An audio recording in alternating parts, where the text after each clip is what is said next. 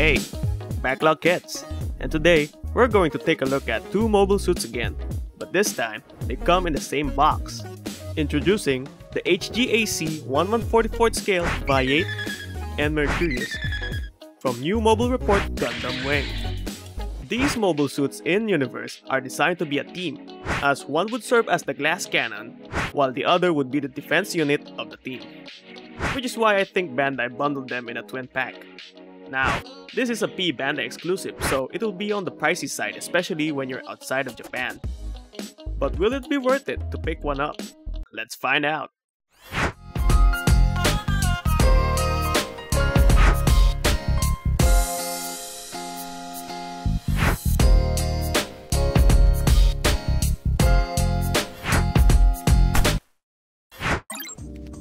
So looking at the box, you'll see it's your typical Bandai monochrome box art.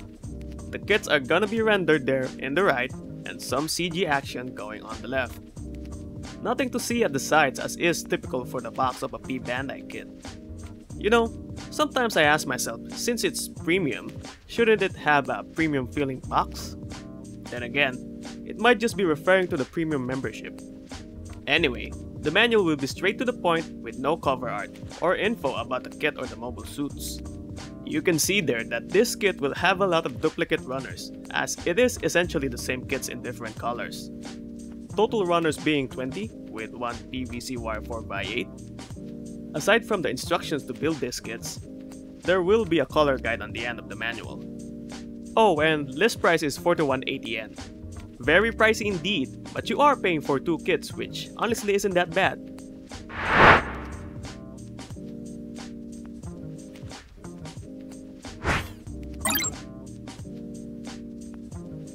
Now onto the kits themselves. Here they are back to back without their loadouts.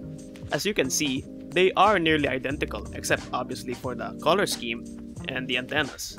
The Mercurius will have a double antenna while the Vayeate has a single fin. For the color scheme, the Mercurius will be having that red and pink combination while Vayeate will be having that blue and light blue combo. I've gotta admit, the vibrant color schemes for both kits does make it look more toy-like than a model kit, so I recommend putting on a top coat to remove the plasticky finish. Looking at the proportions, they do look stubby with a short and wide torso and the longer legs with the thick thighs. So with the long legs, you could probably guess that this is a Hajime Katoki design. Given the weird proportions, it does really work for these guys, and it gives them a very unique look that sets them apart from most mobile suit designs. It has a certain charm to it. In terms of color accuracy, these kits will be pretty accurate given that they do have a simple color scheme. A sticker sheet is included in the box, but they are mostly for the accessories, which we'll take a look at later in the video. The only part of the main kit that needs painting would be the thruster bells on the thighs, but it's barely visible anyway. As for the seams, you are gonna have some, but nothing horrible. The most noticeable ones would be on the shoulder armor and along the top of the torso. And the rest would be barely visible or are disguised as panel lines. Overall, it's what you would expect with a modern high grade, and design-wise, it stays true to its source material. People who love them in the series would love them in kit form.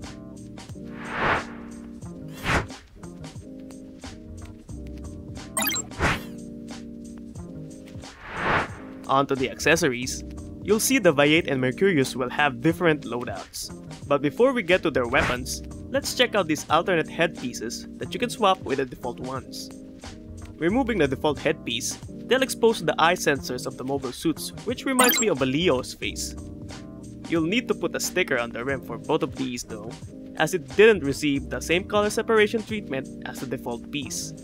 Personally, I'll keep the default faces on as these do look kinda goofy. These kits also come with an optional open hand, but Bandai cheaped out and gave us only the left hand, and it doesn't even have its own cover.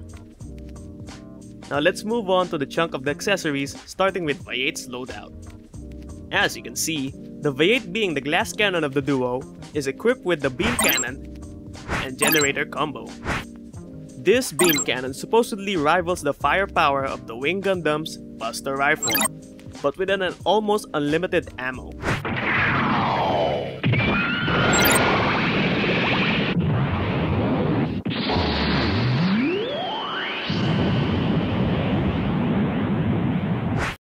This is due to the large energy collector on its back.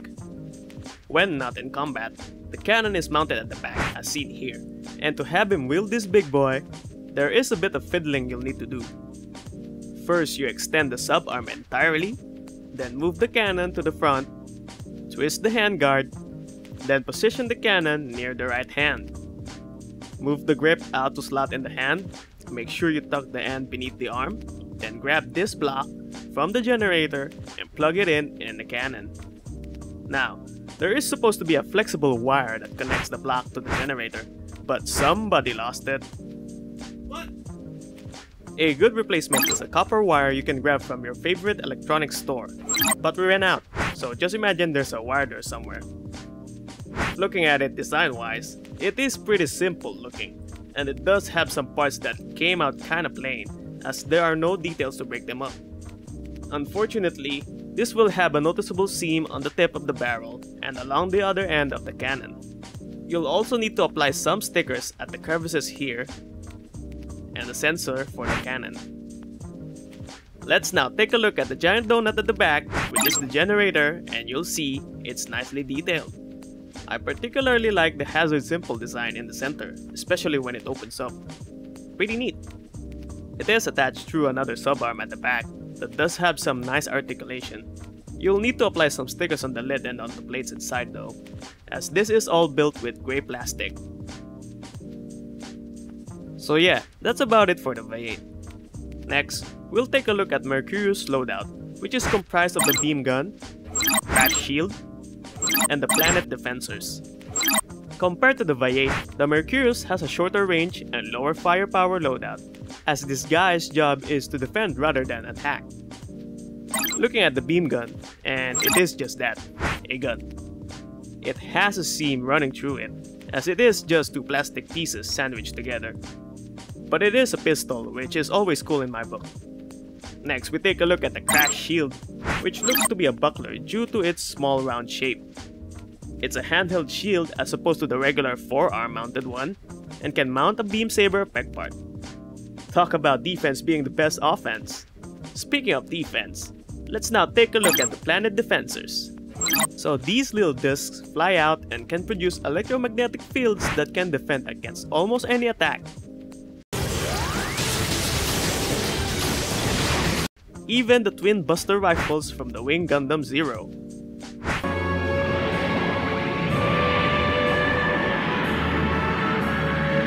Those things destroy colonies and these little guys just block them. Anyway, they can be separated individually, and one connection point does have a bit of articulation. Each one of these discs do have a 3mm hole and can be mounted to the included base. So these bases are the ones that come with the 30-minute mission effect parts, but they also include special adapters to mount 5 discs on each stand. For someone who enjoys posing kits, this is a really fantastic addition, as you are able to display the kit with the planet defensors deployed. Thank you, Bandai. They do get stickers, by the way, for the center of each discs. Fun fact, the Vayeate and Mercurius were inspired by the twin deities, Raijin and Fujin, which you can clearly see in the Mercurius with the planet defensors resembling Raijin's taiko drums, and the Vayeate's generator resembling the bag of air Fujin carries. I think. So, overall, these guys have a nice amount of accessories, and the included bases for the planet defensors are just chef's kiss. They will need a bit of stickers though, but honestly, they look fine without them.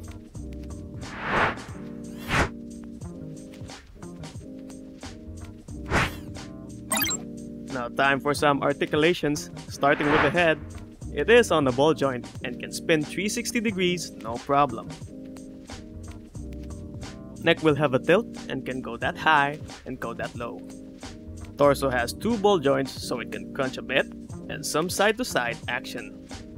Torso rotation will be hindered by the back skirt, so careful not to break anything when rotating. The shoulders can move forward and is on a ball joint. The arm does like to pop out from time to time as there is not much clearance on the ball joint. Shoulder armor can move like so. Arms can go all the way up to there. Honestly, not much. Biceps swivel over here. Then a single jointed elbow with an OK bend. The hand is on the ball joint. Front skirt is on the ball joint too, but could barely move. Same story for the side skirts, but with a bit of more movement. Legs can kick forward, but are hindered by the skirt and not much range on the back either. It can be pulled down for a bit more range, but nothing to write home about. Thighs can swivel, but the thick thighs will be hindering it. The thigh does have a ball joint like the spinacho which we reviewed previously to help a bit in articulation. Thigh armors will prevent it from doing the splits, but it is possible if you orient the legs this way. Double jointed knee but can only go this far. Ball joint on the ankle with a bit of bend, and the foot does have a ball joint on its own. That makes it look like he's wearing slippers. So yeah, articulation won't be its strongest feature. The design of the suits will be hindering it from posing like a JoJo character, but that doesn't mean it's not poseable. You can still get great poses out of these guys. It won't beat the spinacho, but it won't feel like an old kit at all. A nice middle ground. Size comparison time, and as you can see, they are smaller than your average Gundam, as they are from the After Colony universe, where almost all the mobile suits are a little under 18 meters. Here they are side to side with the Wing Zero, and as you can see, they are roughly the same height. I was kinda expecting them to be a bit taller given their chunky builds, but I guess looks can be deceiving. Here they are next to the narrative, and to no one's surprise, they look pretty small compared to it. Maybe we ought to review someone bigger than the narrative next time. Anyway, they're small but chunky boys. So overall, these kits are gonna be a great addition for Gundam Wing fans. The design is faithful to the anime, with its very unique proportions compared to most kits out there. They both sport a unique loadout in contrast to the average rifle and shield that other kits have, and comes with some nice base parts for the planet defensors. Although, they do have their fair share of cons like the vibrant color scheme making them look like toys, and the limited articulation. Not to mention they are P Bandai, so prices may go steep. But if you can find one at a decent price, I definitely would recommend them, as they are just fun kits and they look so nice posing together. Glad Bandai put them on a twin pack, as it will definitely feel incomplete without the other. So that's it for the review. Thank you so much for stopping by. If you liked the video, give us a thumbs up, and if you didn't, give it a down and let us know why in the comment sections below. Consider subscribing if you like what we do, and don't forget to ring the notification bell so you won't miss a video. Join us again next time for another Backlog Kits review.